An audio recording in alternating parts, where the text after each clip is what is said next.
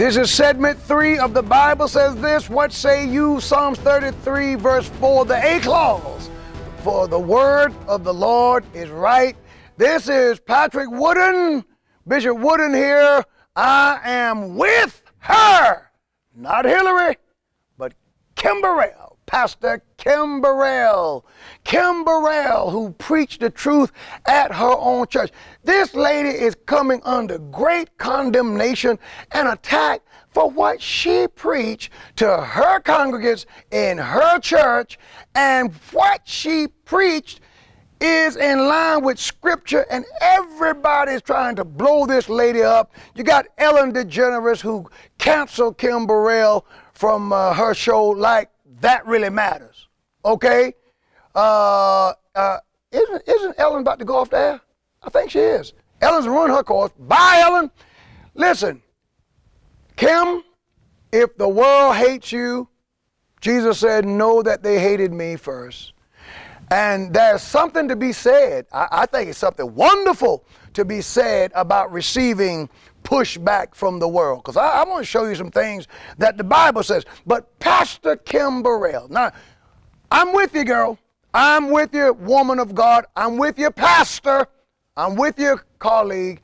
Stand your ground. Don't quit. Don't fold. Don't be like these weak male preachers who fold like a cheap tent, who will preach the truth under, you know, if you can put a blanket on them, or maybe a paper bag on their head where you can't see who it is.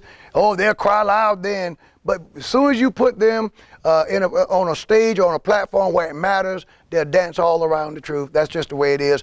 You know, for 8 years, many preachers had nothing to say about morals when it comes to the president, nothing to say about anything, wouldn't say a word about Obama, and all of a sudden now they're weighing in. Thank God for you, Kim Burrell. Now, I don't know whether you knew that all of this fire would come as a result of you preaching to your own folk, but I tell you what, all I got to say about your preaching, that's good preaching, girl, and you have a standing invitation to come to the Upper Room Church of God in Christ and preach the same message the same way, and I guarantee you, we'll say amen. And I'll pay you a good offering too. I'm known for doing good by the speaker if they preach the truth. And if they don't, we still do good, but they ain't coming back. Now, Kim, I have a message for you. Kim, the Bible says in 1 Corinthians chapter 10, verse 21. Now I'm with you, Kim, but you gotta hear this. You cannot drink the cup of the Lord and the cup of devils. You cannot be partakers of the Lord's table and of the table of devils. Now, Kim, you are a great singer, nominated for a Grammy. You should have won 10, all right? Very few voices out there that are superior to yours, and that's without controversy. And you sang with the likes of Harry Connick Jr., Whitney Houston, Shaka Khan, Burrell, Stevie Wonder, George Clinton, R. Kelly, and Missy Elliott. Yes. And your latest album, a blend of secular, I'm leaning to the left, and spiritual themes, themes titled The Love Album, entered number 5 on the Billboard Gospel charts. Kim, now you're going to have to decide whose table you're going to eat from. That's part of the reason why, you know, we got this problem. You can't do both.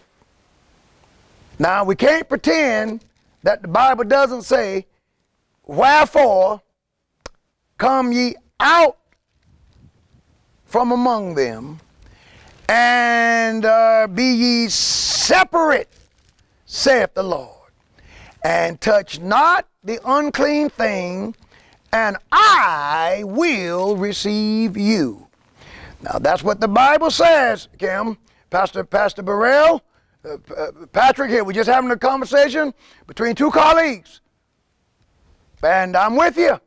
I'm backing you 100%. But now the Bible says, be not unequally yoked together with unbelievers. For what fellowship hath righteousness with unrighteousness? And what communion hath light with darkness? Now, I don't have a problem whatsoever in singing songs that glorify philia love. You know, some people say that if you're a Christian, you should only sing songs about the cross and Jesus Christ and all that. Personally, I believe that Christians can sing about a relationship between a man and a woman, that level of love, because, I mean, we got 66 books in the Bible, and one of the books in the Bible deal with the love between men and women, the Song of Solomon. Now, none of them deal with love between two persons of the same sex. See, but if you want to sing and do a nice song that Christians can listen to, where that Christian husband can, you know, enjoy his wife and get a little groove on, you know, Patrick Wooden has no problem with that. But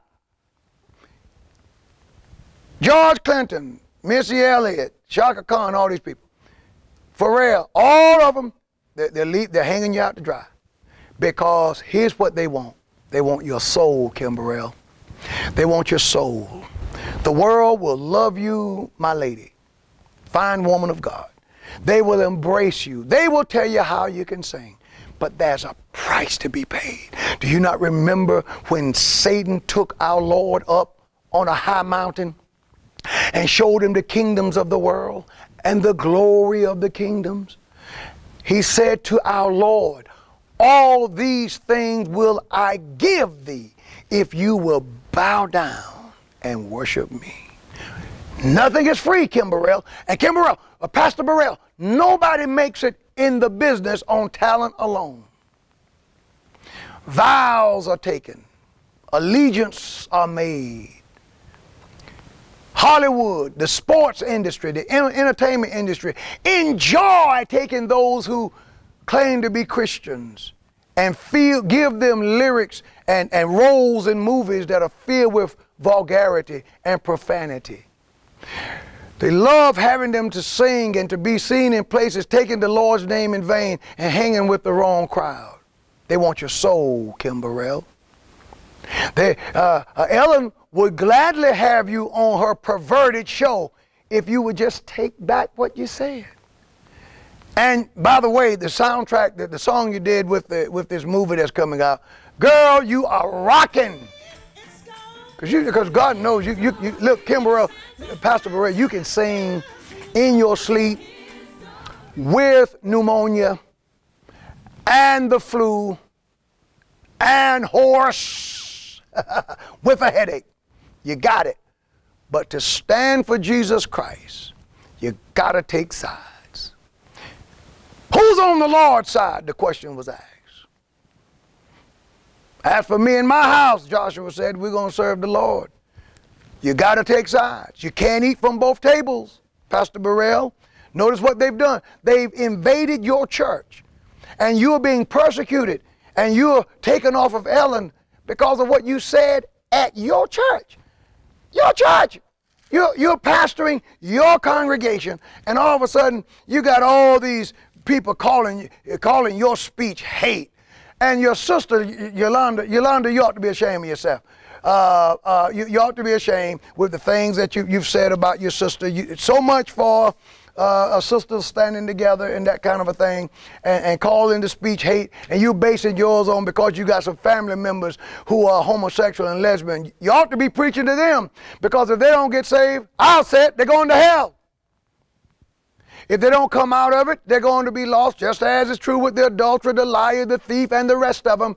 We don't get our morality as Christians from pedigree. We do not get our morality as Christians from biology. We don't get our morality as Christians from our family members. We get our morality as Christians from the Bible. So much, spare me this. I got family members who are that way. Who doesn't? But the Bible is still right. You got family members who are thieves. Are you going to stop preaching against thievery? We got family members who, praise the Lord, do all kinds of things. Are we going to now not preach against it because we have a family member? What kind of theology is that? Since when has saying what God says considered hatred even amongst in the church community?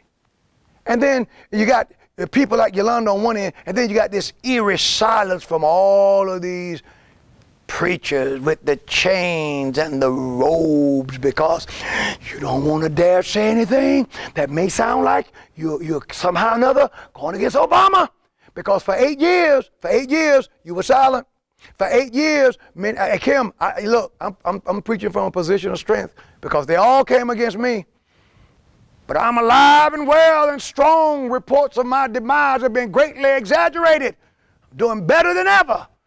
I live on better than ever street because, let me tell you something, the God of the Bible says that he would fight our battles. And Kim Burrell, he'll fight your battles. Now, Hollywood may dismiss you.